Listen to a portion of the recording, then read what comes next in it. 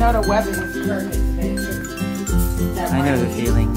Huh? I know the feeling. It's Precious Carter. Hi. The blah blah blah. Okay. Hi, I'm Precious Carter. I am the Creative Performing Arts Coordinator here at Hyattsville Middle School. So, Ms. Carter, how long have you been the coordinator here at Hyattsville? I've been a coordinator here for almost 2 years because I came in the middle of the year, came in October. So this full October actually made, I guess, a full year. So it won't be another 2 years until the following October. So I see. So what are the primary responsibilities of a CPA coordinator? The primary responsibilities are to support the team of CPA teachers and to ensure that those students who audition are getting the development instructional practices they're supposed to receive regarding the CPA program, to go out and recruit for the program, and to ensure that the students are getting, further development as far as college and career readiness, and supporting the teachers in doing that. All right. So before you were the CPA coordinator here at Hyattsville, what did you do? I was a vocal music teacher, course teacher, for 17 years at Thomas Stone Elementary School. All 17 years? All 17 years at the same school. Here, because I'm not originally from here. So I taught for 3 years where I'm from, in Richmond, Virginia, and then came here, and I was at that one school for 17 years. What do you do in your your personal time? What are your hobbies or stuff? Aside from singing, of course, we know that you. But I don't sing. I don't sing a lot as a hobby. I usually sing when I'm singing. I'm singing because someone's asked me to sing, and it's usually contractual, and I'm getting paid for it. So that's how it is now. But I like to go to the movies. I love going to the movies. So I'm a movie buff. I go to the movies a lot with my friends and with my son. So I do like to go to the movies. So, but I'm working on my doctorate, so I don't really have a lot of free time like I used to. It's coming down to the wire with me doing my dissertation, and I'm losing it. So I'm 2 classes away from my dissertation courses. So it's almost really been there. Yeah, almost there. So I'm trying not to give up because this class I'm in now is really, really hard. But I'm trying to stay focused. But yeah, most of the time I like to go to the movies. I'm kind of pretty much a homebody. I like to have my friends at my house, and we do chips and dips and kirk out and act crazy and all that kind of good stuff.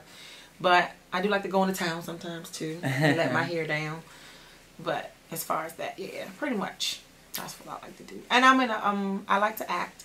So presently, one of my girlfriend's husband is an author, and he wrote a play. And I'm presently practicing for the play. I have one of the leading roles, and so when it comes up, I'm going to invite you guys to come out and see it. I hope so. We'd love to see it.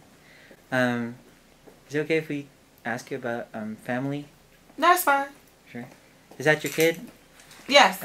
Yes. Tell us more about Evan. So Evan is my son. He is 9.5 years old. He is a bundle of energy. He's very outgoing. Very dramatic. He is a lot like me, but he has a lot of his father's characteristics as well. Both his father and I are both singers, so I didn't want to push Evan into singing. I think that acting came natural for him, but this summer he started listening to himself, and he's beginning to notice that, hey, I sound pretty good. But we stayed out of it. We just let him kind of develop it. He fell in love with old school singing, so he is a Temptation fan. So we have tons of Temptation CDs, and he learns all the songs, and he practices, and we go to karaoke and let him sing and all that good stuff. But he is pretty much an A student. He always has been. He doesn't have a problem with academics. He just has a problem with talking.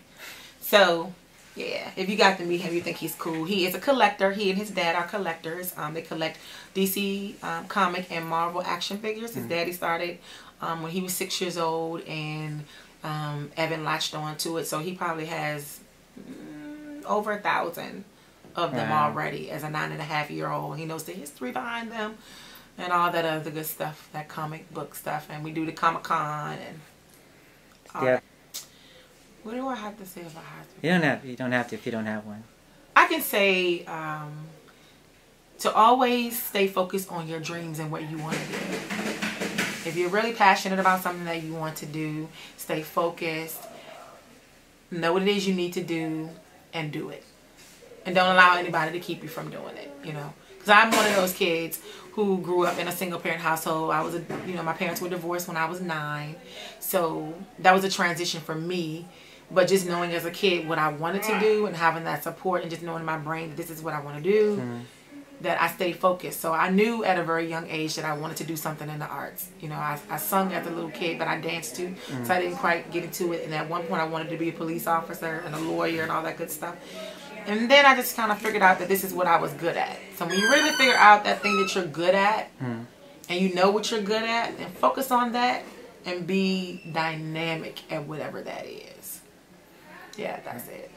Hi, I'm Precious Carter, CPA coordinator here at Hyattsville Middle School. And thank you for interviewing me.